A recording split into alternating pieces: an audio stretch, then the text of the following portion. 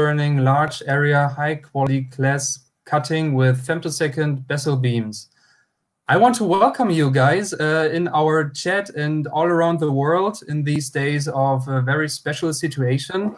And we are very happy to welcome you to let you know our recent research on Bessel beam-based cutting. So we are basically two partners. There's on the one hand side Cailabs, who developed the optical system and also provided the optical system to LZH. And on the other side, there's LZH, who did some experiments in the laboratory, and we want to show you our recent results. So in our agenda, we will first start with a short introduction to laser-based glass processing, and by myself, and a short introduction to Laser Center Hannover. Then Gwen Poirier will continue with the Bessel beam generation and AXICON manufacturing. Hi everybody. So I'm Gwen from Cailabs, and I'm happy to be here with you. And followed by the optical setup in the laboratory and the thin glass cutting experiments shown by Mike Steinbach. Hello everyone, my name is Mike. I'm working at LZH as a processing engineer. Yes, so please don't leave this webinar afterwards. So please come back or stay tuned. We will show a small video to prepare the discussion, and afterwards we are very welcome you to the discussion round with your questions. You can already type your questions into the chat window, and we will come up with these later on to trying to answer them. So first of all, maybe and to do it a little bit more interactive, I want you to specify why are you here, and please maybe you can select the buttons. What's your interest at the moment over here, and mark the boxes.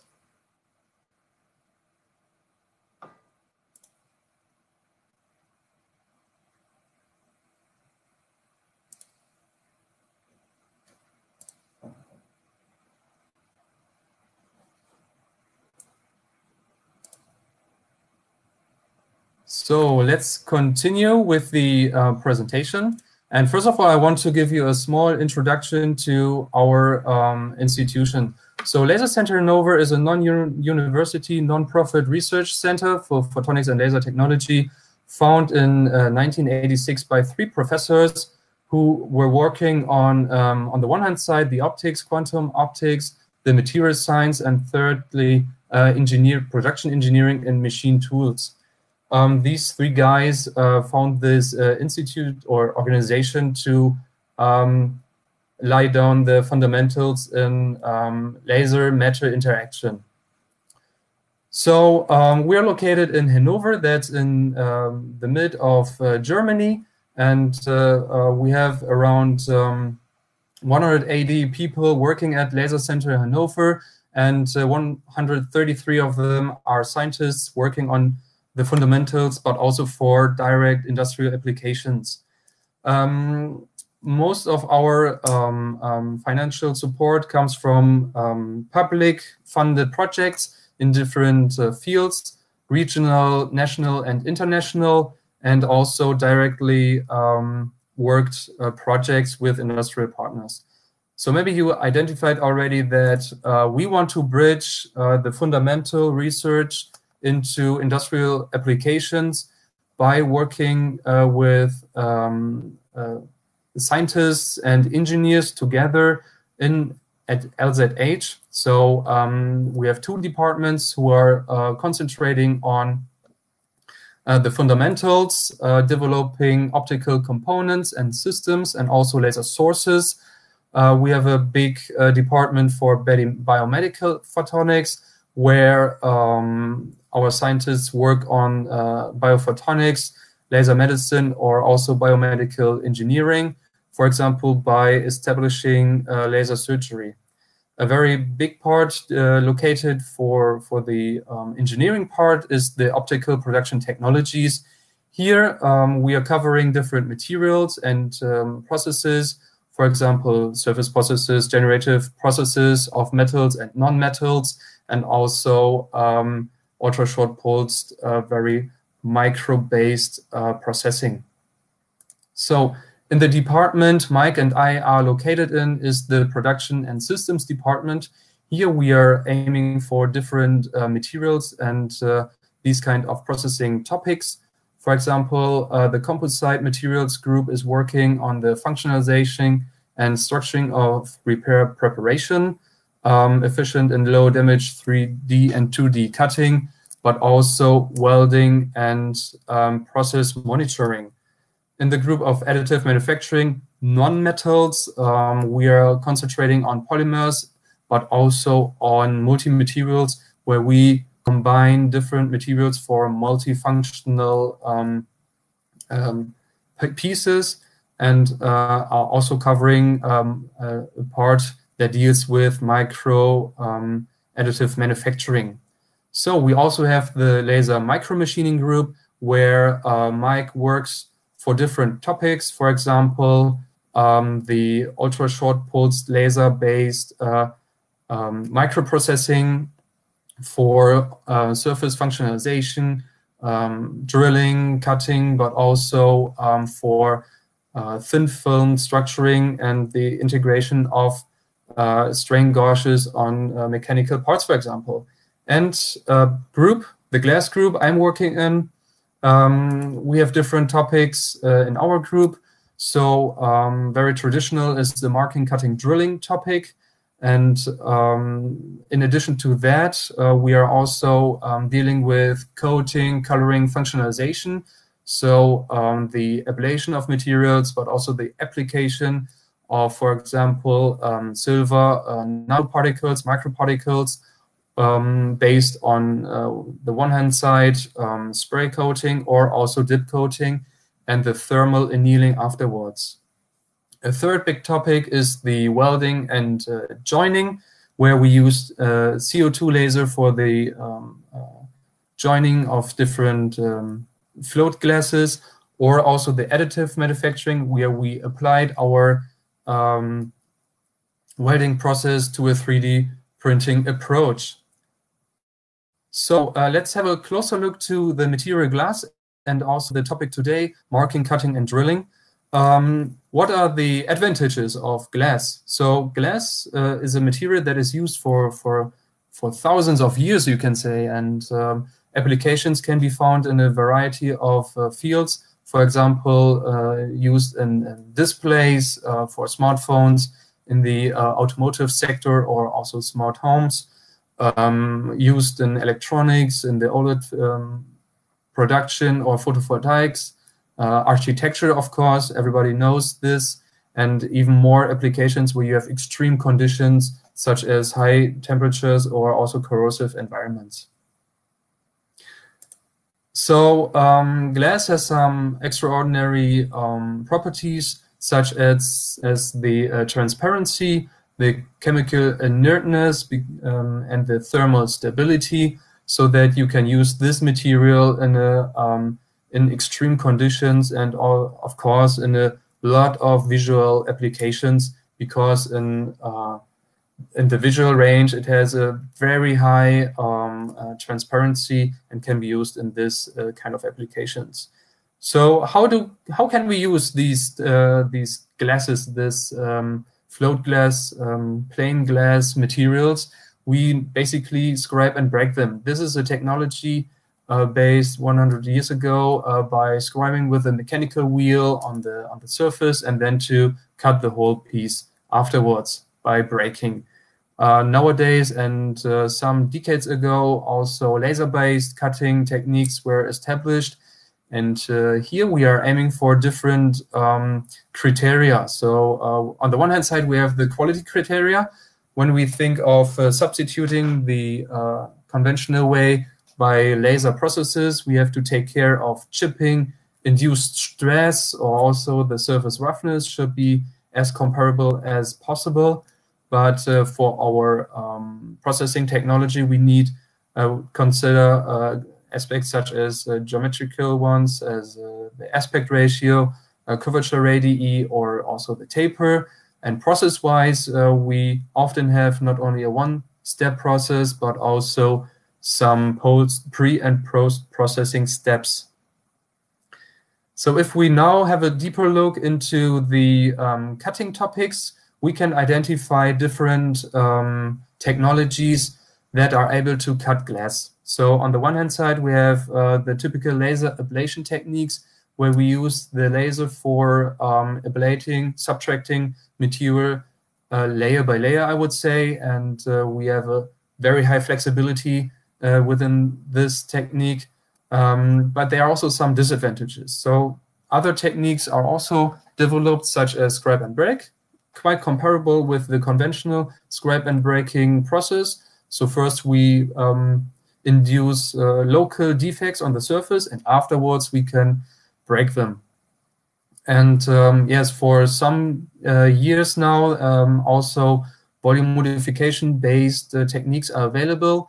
They are working with a very dense laser beam, where ultra short pulsed laser uses the nonlinear absorption inside the glass with a normally transparent, for the glass, transparent laser beam. But with these very fine beam shaping, we can use it for the modification of the glass inside the material to induce some kind of crack induced centers. And sometimes if you don't have a hardened glass or chemical treated glass, it will not cut by itself or separated by itself. Then of course we need a second step by a thermal induced separation. So today we will focus on the laser ablation, but with I think very high potential also for applications for the modification part. And therefore I want to give the voice to Gwen for the continued introduction.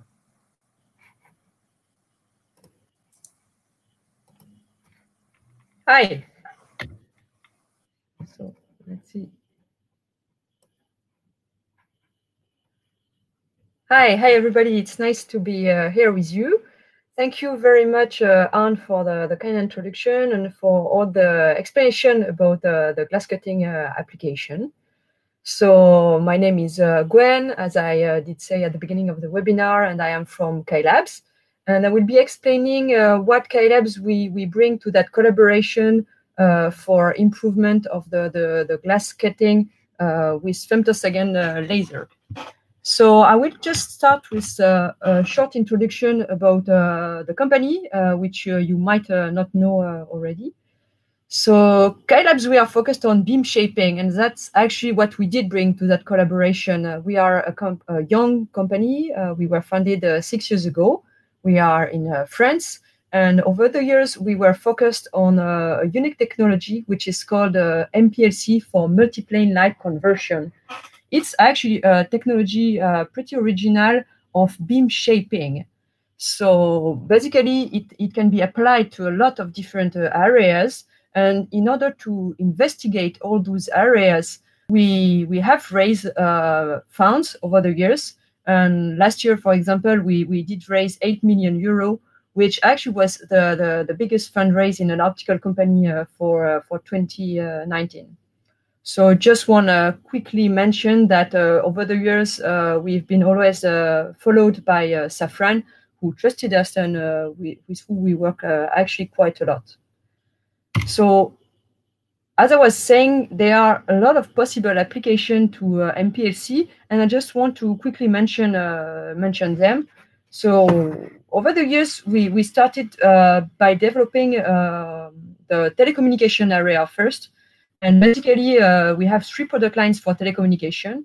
So Aruna is a product line for the improvement of local network, I would say local network rate. Then we have Proterus, which is actually more focused on the network of the future. It's more product for laboratories who are investigating what will be the the telecommunication in a few years or in a decade. And then the last product for telecommunication is Tilba, which is also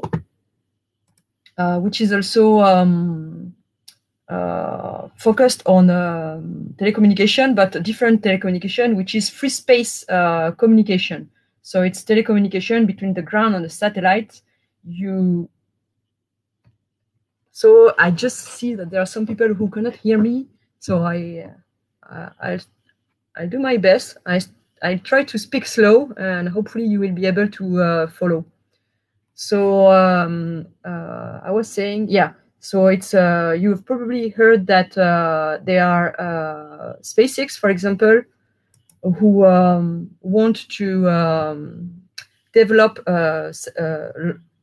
satellite constellation. So it means a lot of satellite all around the world, and it's actually very complicated to communicate between the ground and the satellite. So we have proved last year that actually our technology was really good for the improvement of this link. So quickly, we'll mention Cailabs inside. It's actually all other application. It means a lot of defense application, and we also have a lot of biology application. We have also custom project for specific people, specific customers. But today, we are here to talk about CANUNDA. So CANUNDA is our material processing product line, which I'm product line manager of. And it's for material processing in a large sense, meaning there are a lot of different applications actually inside CANUNDA. It can be laser beam welding for automotive. It can be also, for example, watchmaking or jewelry making with femtosecond laser. And it can also be glass cutting with our CANUNDA-AXICON product. So as you can see, there is a lot of area of interest in common with LZH, and hopefully we will collaborate on other topics as well. But today we are here to talk about glass cutting.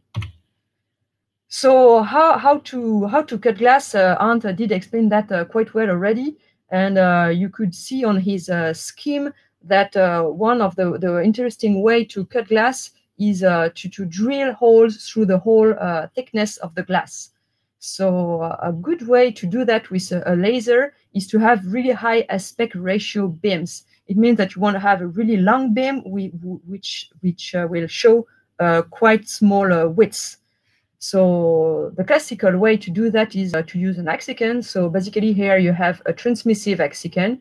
You have the beam coming in on this side and coming out of the AXICON through this conical plane. So the beam will have a conical face, and when both beams will meet, they will interfere, and this interference will actually create this very intense beam and very long beam. So you have to imagine, of course, that all this is in a 3 dimension. So these AXICON, they are the best way to generate this really high aspect ratio, and they are perfect for drilling through glass. But the thing is that this classical way of generating Bessel beams with transmissive AXICON has limitations. I would say that basically you have 2 main limitations. The first limitation is the blunt tip. So the way you manufacture these transmissive AXICON, you always have a round tip at the top of the AXICON, and then you have a part of your beam which is getting out with a conical face, and you have a part of the beam which is getting out with a spherical face, a small part of the beam, but still a part of the beam.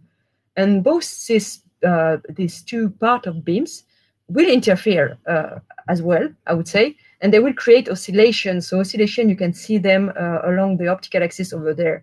So why it's actually pretty bad? It means that either you will be below the ablation threshold somehow in some areas, and you will not ablate the glass.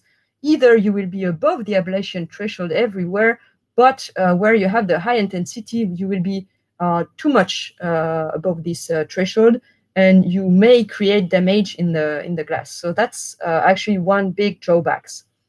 The other drawbacks is that we are using femtosecond lasers. So because they are femtosecond, they have to have a broad spectrum. So broad spectrum doesn't like glass. When you go through glass, all wavelengths are seeing a different index. So you cannot actually keep the pulse duration with a transparent AXICON. Then if the AXICON heats up, because you are actually sending quite a lot of energy inside it, well, the index will change, and then the different wavelengths will again see another glass index.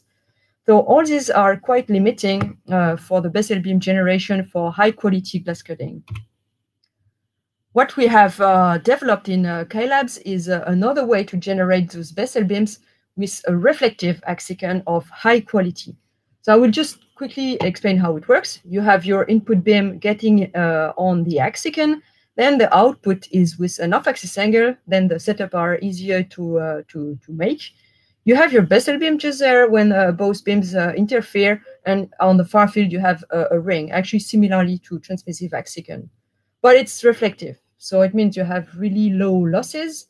You can handle really high power, and you don't have any impact on the spectrum, on no chromatic dispersion, and the pulse, the femtosecond pulses are preserved even for really short pulses.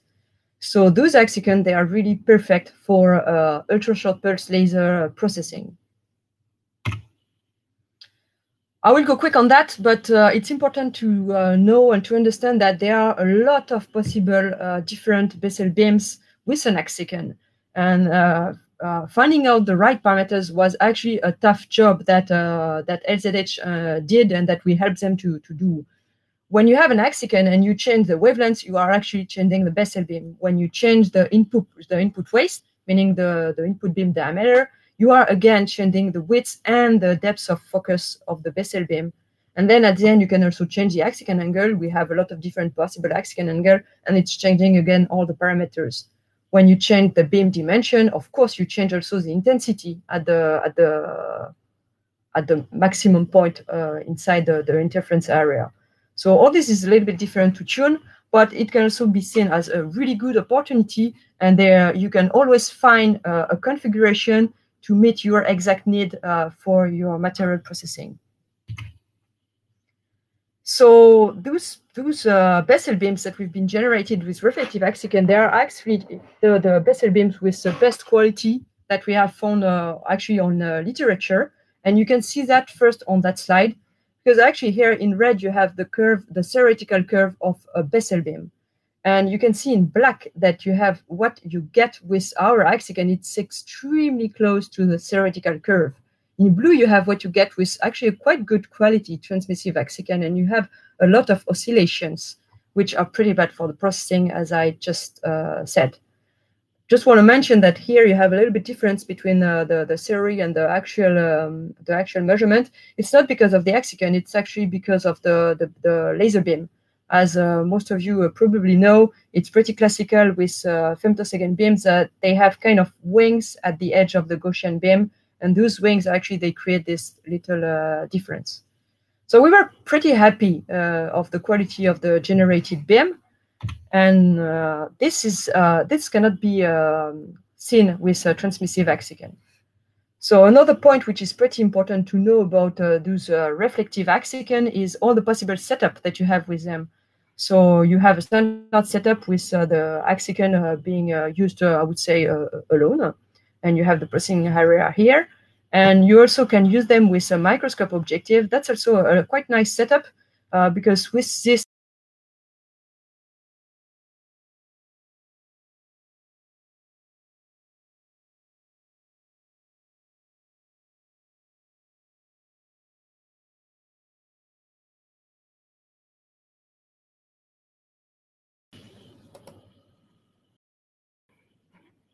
okay.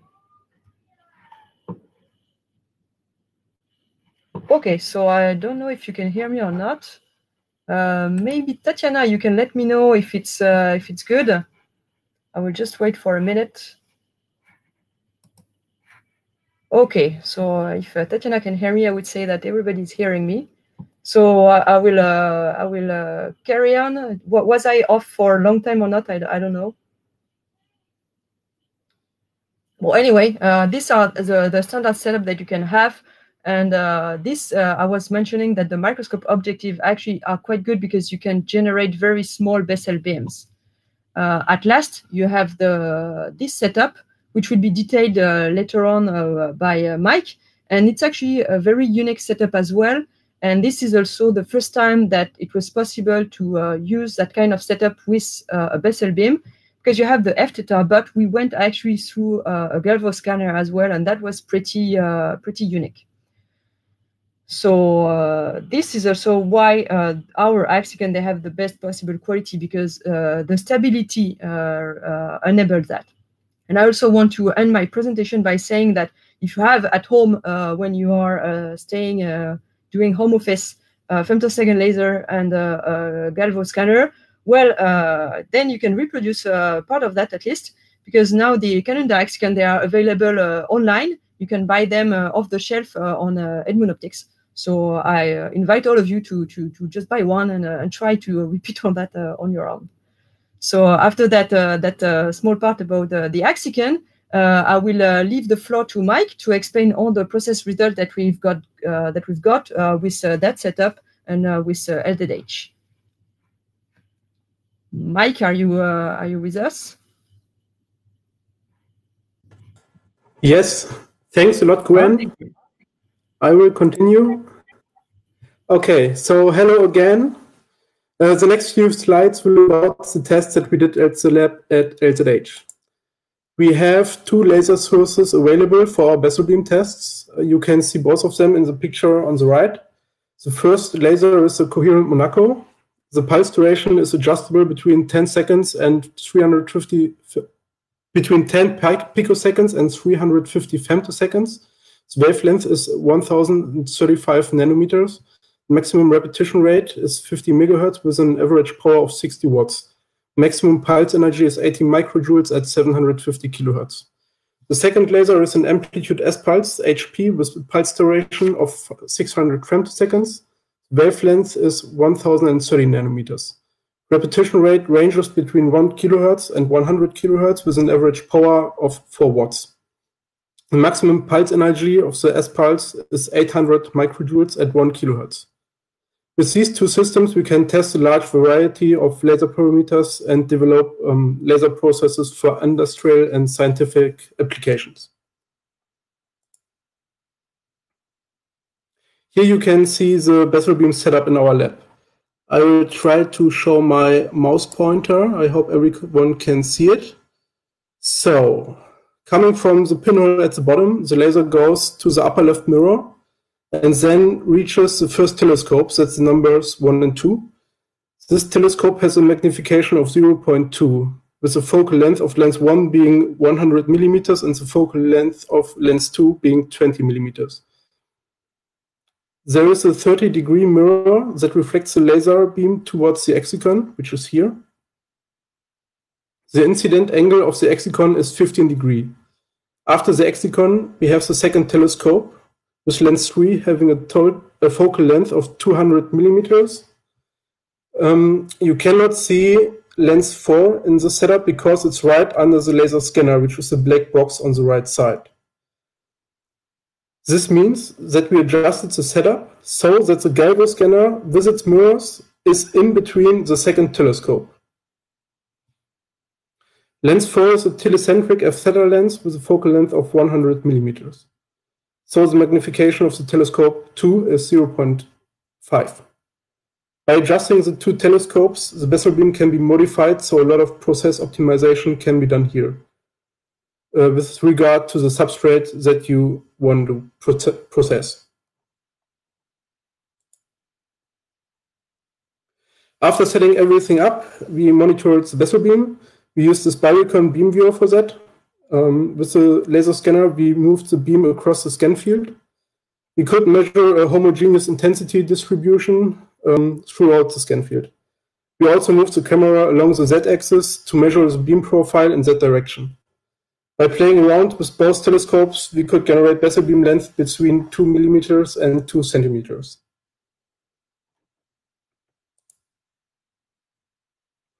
We also did some material processing on thin glass. The glass shown here is a shot glass with a thickness of 50 microns.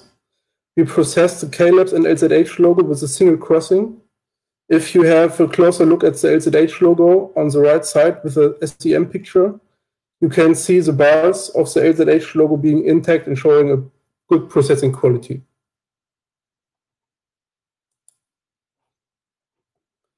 We also tried to drill some holes with the Bessel beam. When we had a look at the SEM picture that you can see here, we would see a large damaged area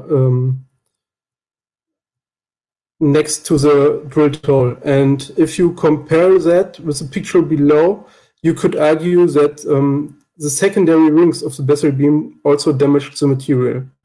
Probably the chosen pulse energy was too high.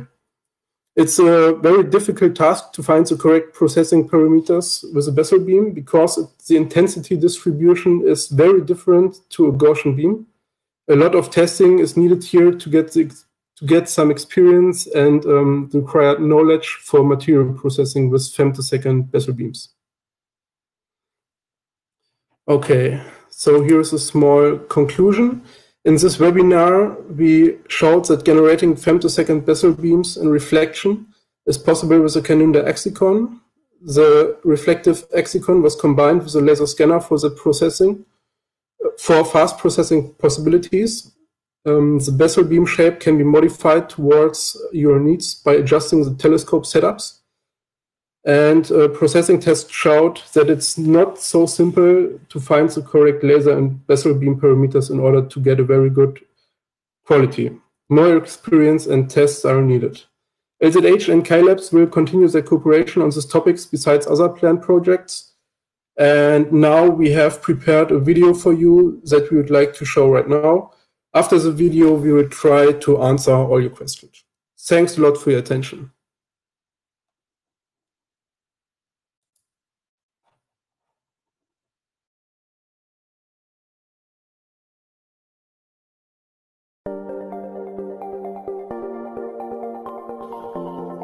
Hi all, so this is just a short video about the work we did together.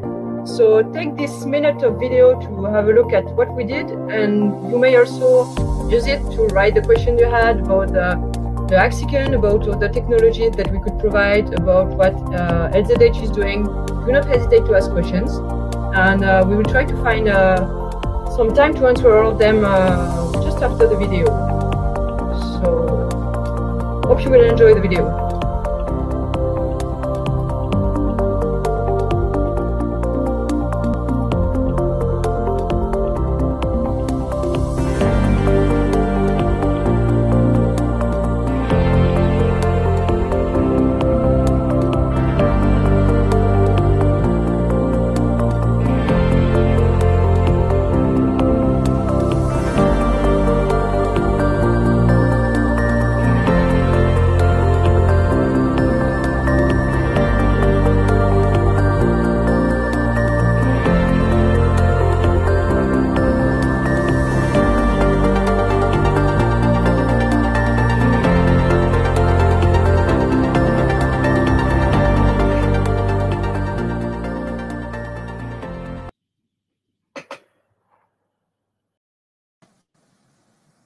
So thank you very much for your attention so far. I hope you enjoyed the presentation. And now we are open for questions from your side. And yeah, we try to collect all the questions you dropped down so far. So we will go through part by part and we'll try to answer them right after one to another. So the first question was, what is the shape of reflective AXICON? Same as glass one? So maybe this question can be answered by Gwen perfectly. Hi, yeah, definitely I can answer that. So yes, basically it's somehow the same as the glass one, because it's conical. So we also did a conical shape, but instead of being convex, it's concave. Or if you want to have a diverging beam, then instead of being concave, it will be convex. Just meaning that you're digging instead of having it, I would say, at the outside of the AXICON. But basically, it is also a conical part. Hope it answers your question. Okay, so yes, just drop down another question if you have if you need further information. So there was a second question, also by Ahmad Ode, number one, connected to this topic. Is it curved in the center? It's actually a pretty good question. So basically, we cannot make magics. It's always you always end up having a curved area. The thing that our curved area, based on the manufacturing capabilities that we have, is actually way smaller than the one of the transmissive AXICON. We are talking about a factor of 10 or something like that. But I cannot say the figure. So if you want to have more information on that, do not hesitate, send me an email, and I will find out what the exact figure for that is. But basically, you can see from the profile that we did show that you have hardly no oscillation. So it means that you have hardly no curved area at the tip of the AXICON. Okay, hopefully this answers your question. There's another question concerning the laser setup. So, or maybe we will first go to this question. What is the sensitivity of AXICON to the laser fluctuation? Is it a daily control, and how? So maybe this deal scopes for the experimental setup. Mike, can you tell us something about this? Yes, so we did not see any fluctuations when we set everything up. So the setup is very difficult and it took a lot of time. But once we had everything set up correctly, we could not see any fluctuations. Beam looked fine for a longer period of time. Mm-hmm. Okay, and then there's a question concerning the laser source. Which kind of architecture is Monaco laser? A la fiber, solid state, hybrid, etc.? Yeah, it's an ultra short pulse fiber laser. Mm-hmm. Okay, so maybe we can go to the next question. For thin glass cutting, are there differences between Gaussian and Bessel, especially in terms of cutting quality? So I think what the results you could see so far are comparable with the Gaussian beam, maybe not that optimized. So there's some more work left for better edge quality, and also the heat affected zone may be caused by the higher orders of the material of the laser beam needs some more optimization. So we want to come to the same quality level. Of course, I think with a very good optimized Gaussian beam, you see at the moment advantages, but of course we're working on this, and yeah, we are at the beginning of this process. So then we have a question: Is the result in question of defects comparable to classical filamentation modification with normal AXICON and microscope lens? If not, where's the main difference? So the question is, can we realize the defects inside the material with this kind of setup? I think to give you an answer at this moment, this has to be tested in the future. And I think there's also some more research needed for this. Okay, one question to Mike, maybe. How is the diameter of the Bessel beam in the scanner setup? The diameter of the Bessel beam was around 40 micrometers for the central point, but this depends on the telescope optics. So if we change the telescopes, we can arrange different diameters of the Bessel beam, and you can do a lot of different diameters. So it depends on what you need and what diameters you want, and I'm pretty confident that you can get the diameters you want. Okay, thank you, Mike. I hope this answers the question of Tim Hesse. And let's go on. Ahmad Odi, number one, has another one. What kind of scanning strategies can be used with the AXICON? Is there something an overlap or something like that? Well, I think there are a lot of scanning strategies that can be tested. So we tried to cut in a single cross. Also for drilling, it's interesting to not use other. I mean, with the beam, you do something like percussion drilling. That's not necessary with the Bessel beam because you ablate the material everywhere in the volume. So I think there are some new strategies with the Bessel beam that can evolve. So that might be even better than the strategies that we have with a Gaussian beam currently.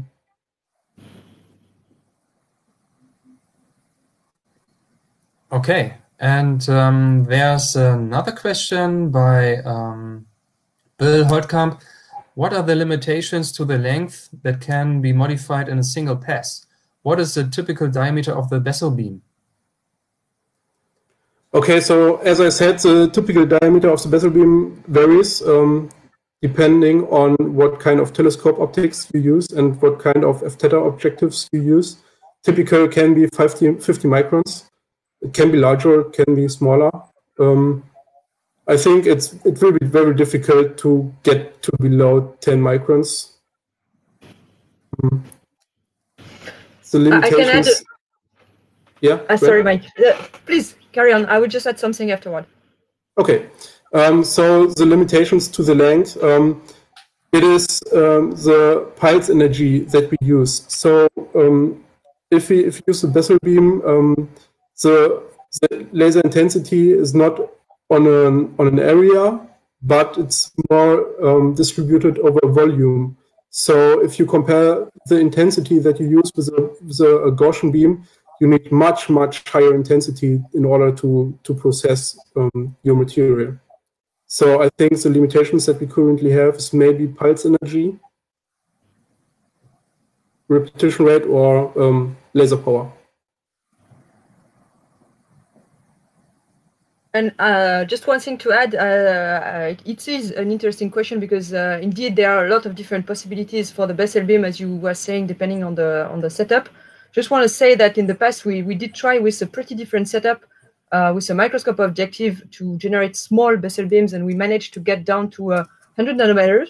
And on the other side, I just want to say that if you want to play around, we ended up that thinking that it's very difficult to always answer that question that we always have with AXICON. And we have now a calculator online. You can play around. You pick up an AXICON. You can change the setup. You have a little bit of choice of configuration. You have different microscope configuration and different f-theta configuration, which are kind of matching what most people are using, or at least it will give you a first ideas. And you will see that you have Bessel beams from really a huge range of width and of depth of field, depending on the setup. That's it for me. Okay. I think there's one more question. Yes, one more question. Did you try to cut crystalline materials? So I think so far it was only the glass material, but I can imagine that also it will also work with other class of materials. So this technique is based on an ablating technique. So it evaporates and destroys the material. It's not a filamentation or something like that, but I think there's some kind of that there is potential to use this for some kind of filamentation process. Okay, so I think we answered most of the questions, or all of them. And with this, we really want to thank you for your attention following this webinar. I think there will some further webinars, especially at Cailabs, but maybe also at LZH. So we were happy if you follow our websites for further information. After this webinar, you will be also redirected to the information bundle. And with these words, I want to and we want to thank you for your attention, and see you soon. Bye. Bye, bye. And just to answer the very last question, on our website, www.cailabs.com, or send me an email. See you. Thank you. Yes. Bye-bye. Bye.